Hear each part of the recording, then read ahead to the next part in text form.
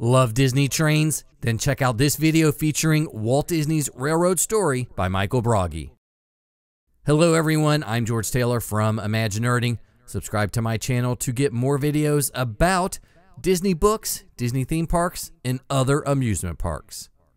Less than a month before Disneyland's opening day in 1955, Walt journeyed to the under-construction theme park for the first live steam-up of Locomotive No. 2. This was the culmination of a lifelong dream for Walt as, and I quote, "He climbed into the cab, moved the Johnson bar forward, tugged twice on the steam whistle, and pulled open the throttle. With Harley Hgen in the fireman's seat and this book's author, a wide-eyed 12-year-old, sitting on the tender, Walt eased No. 2 from the roundhouse into the bright Californian sun and onto the main line." Imagine that moment in Walt's life. After years of making films and building the company, he finally finds himself as the chief engineer of a real engine. His engine. Walt Disney's life had been surrounded by trains. Family members worked on passing railroads. Both Roy and Walt were news butchers during their teens. Many of the animators at Disney were rail fans. Ward Kimball traveled with Walt to the 1948 Railroad Fair and had his own backyard, full-sized railroad. Ollie Johnston also had a backyard railroad. Many of the studio employees shared Walt's love of full-scale and miniature railroading. For the first half of the 20th century, railroads were the future of the country. They symbolized progress and growth. So, who is Michael Broggie, the book's author? Roger Broggie is considered to be Walt's first Imagineer. A very talented machinist, Roger supervised the building of the Lily Bell, Walt's 1/8 scale engine that ran at his Holmby Hills home. He also helped to create the first audio animatronic character. Roger's son, Roger Jr. and Michael, the book's author, spent many years working at the studios with their father and helping Walt on the Disneyland Railroad. Citing Michael's close association with the Disney family, the Disney Company, and Walt's railroads, he is uniquely qualified to write a biography about Walt Disney that focuses on how railroading affected his life and drove many of his passions. So, why should you buy Walt Disney's Railroad Story?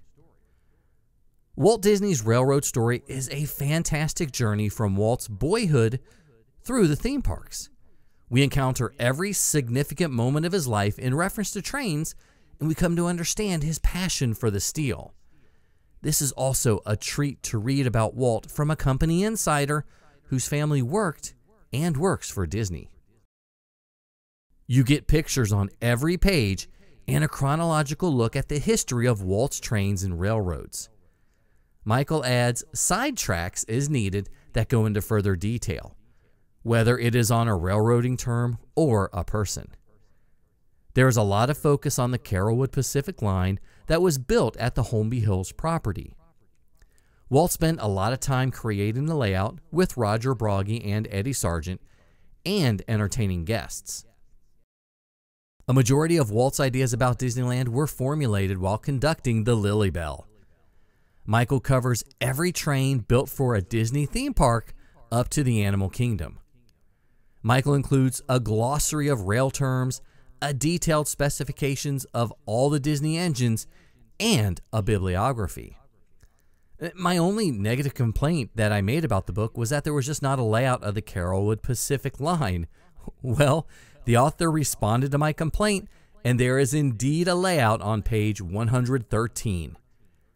This goes to show that Michael Broggie has indeed created an amazing and fact-filled tome about Walt Disney and his railroad. This book has quickly become one of my favorites along with The Nickel Tour and Since the World Began. It is one of the treasures in my collection. If you have any interest in Walt's personal life, railroads, or any of the Disney engines that chug the tracks all over the globe, then you need to own this book. What's your favorite train to ride in any Disney theme park? Leave me a comment and let me know. I would love to hear from you. I'm George Taylor from ImagiNERDing, and I hope to see you in the parks.